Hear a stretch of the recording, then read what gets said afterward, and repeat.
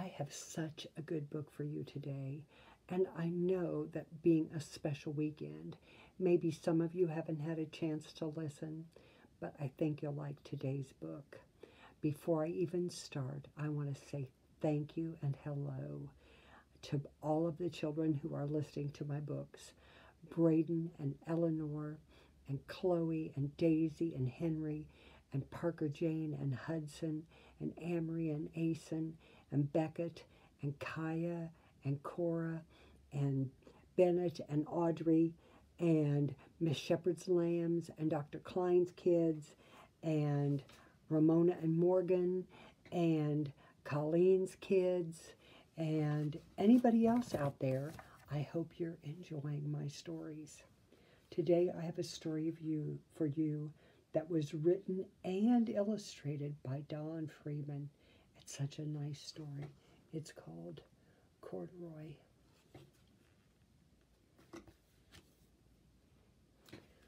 Corduroy is a bear who once lived in a toy department of a big store. Day after day, he waited with all the other animals and dolls for someone to come along and take him home. The store was always filled with shoppers buying all sorts of things, but no one ever seemed to want a small bear in green overalls. There he is. Then one morning, a little girl stopped and looked straight into Corduroy's bright eyes. "Oh, Mommy," she said, "look, there's the very bear I've always wanted." "Not today, dear," her mother sighed. "I've spent too much already. Besides, he doesn't look new. He's lost the button to one of his shoulder straps. Look right there. His shoulder strap looks broken. That's sad." Corduroy watched them sadly as they walked away. "I didn't know I'd lost a button," he said to himself.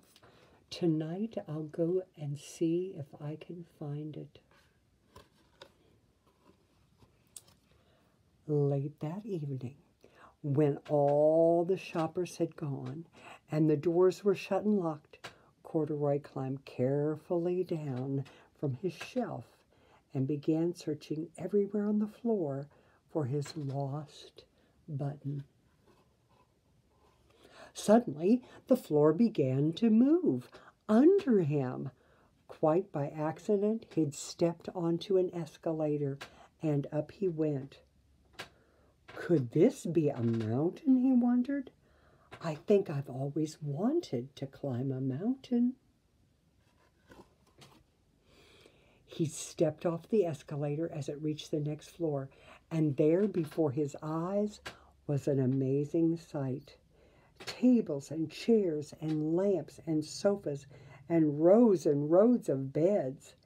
"This must be a palace," Corduroy gasped. "I guess I've always wanted to live in a palace."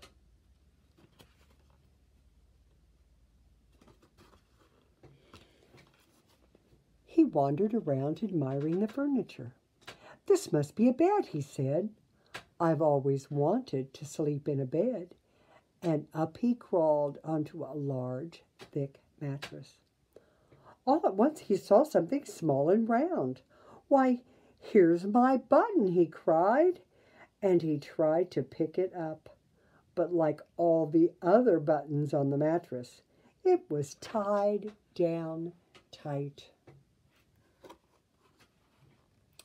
He yanked and pulled with both paws until pop!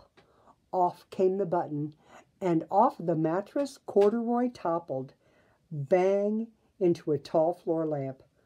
Over it fell with a crash. Uh-oh, but it didn't break. That's good. Corduroy didn't know it, but there was someone else awake in the store. The night watchman was going his rounds on the floor above. When he heard the crash, he came dashing down the escalator. "Now, who in the world did that?" he exclaimed.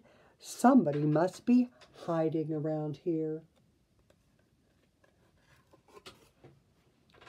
He flashed his light under and over sofas and beds until he came to the biggest bed of all, and there he saw two fuzzy brown ears sticking up from under the covers.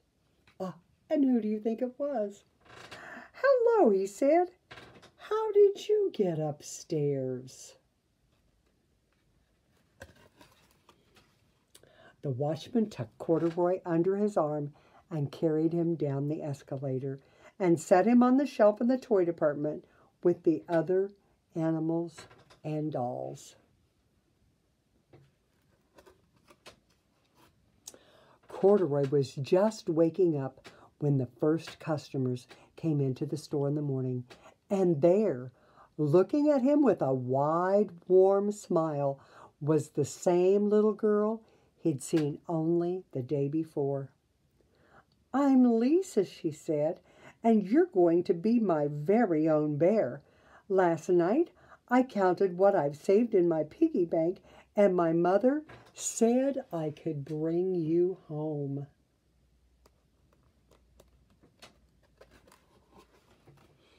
"Shall I put him in a box for you?" the sales lady asked.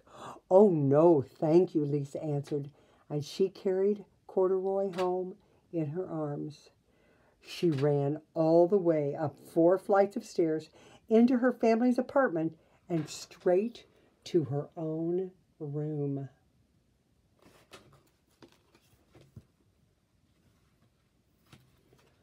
Corduroy blinked. There was a chair and a chest of drawers, and alongside a girl-sized bed stood a little bed just the right size for him. The room was small, nothing like that enormous palace in the department store. "This must be home," he said. "I know I've always wanted a home." Lisa sat down with Corduroy on her lap and began to sew a button on his overalls. "I like you the way you are," she said, "but you'll be more comfortable with your shoulder strap fastened."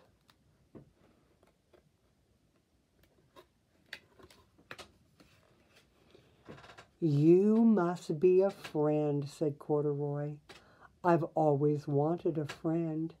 "Me too," said Lisa, and gave him a big hug.